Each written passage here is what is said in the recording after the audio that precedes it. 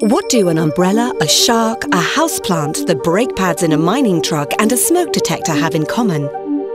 They can all be connected online, and in fact they are. By 2022, it is expected that more than 1 trillion sensors will be connected to the internet.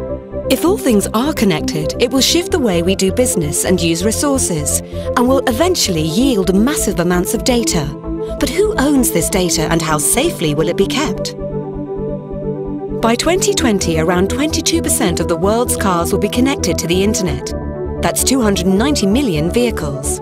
And by 2024, more than 50% of home internet traffic will be used by appliances and devices, rather than just for communication and entertainment.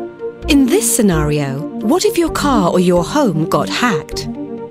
The Internet of Things raises huge questions on privacy and security that have to be addressed by governments, corporations, and consumers. But if we get things right, it will also bring unprecedented efficiency to processes that will no longer be offline. Imagine cows in a farm being monitored to obtain health reports that will help farmers feed them better, or tracking the behavior of complex industrial machinery, preventing accidents and shortening downtime for maintenance.